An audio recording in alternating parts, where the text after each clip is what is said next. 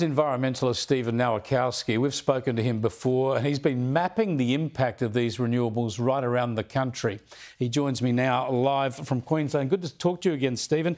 Yeah, good afternoon, Chris. We showed last time the animation that you had created of wind farm projects in Queensland. We can show some of that now. This shows you all the wind farms that are in place already, also those that are planned to happen in the future. And it's really staggering to see this and just how it litters the coastline right up the coast of Queensland. You're now working on a project, I understand, to do the same thing for the whole of Australia. That's going to be pretty confronting, I think, for most Australians when we see that.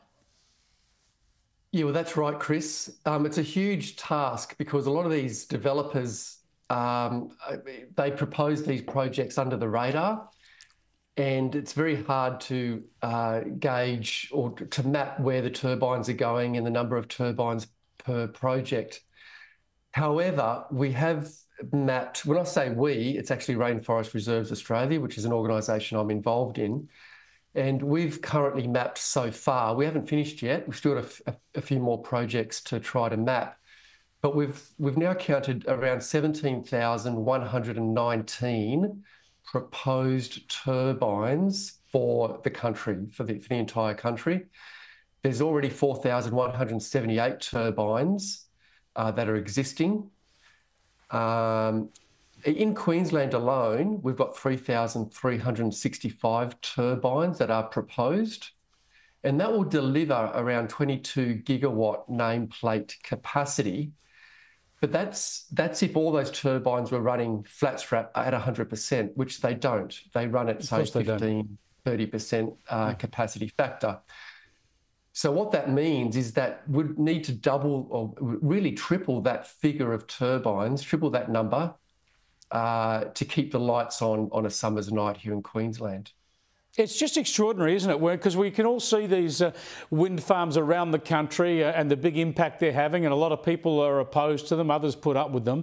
But on those numbers alone, for every wind turbine we see now, another 4 are being proposed somewhere. And according to the government's figures, you can double that again by the time you get to net zero by 2050.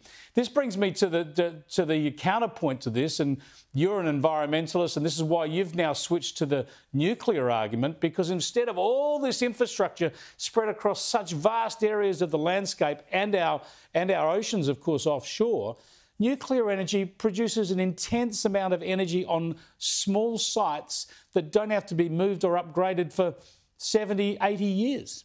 It's a hell of a contrast. Yeah, well, that's right. So I believe nuclear is the silver bullet to climate action.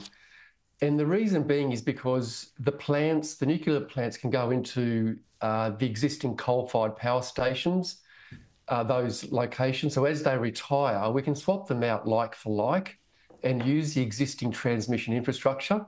So with renewables, we need to overbuild the entire energy generation network. So we need 10 to 20,000 kilometres of new transmission lines. We need backup, such as a network of pumped hydros. We need firming. And then we also, on top of that, we need a brand new fleet of gas peaking plants for when the wind doesn't blow. So, for example, in Victoria, in the last day, wind has only generated 0.6% of its energy generation.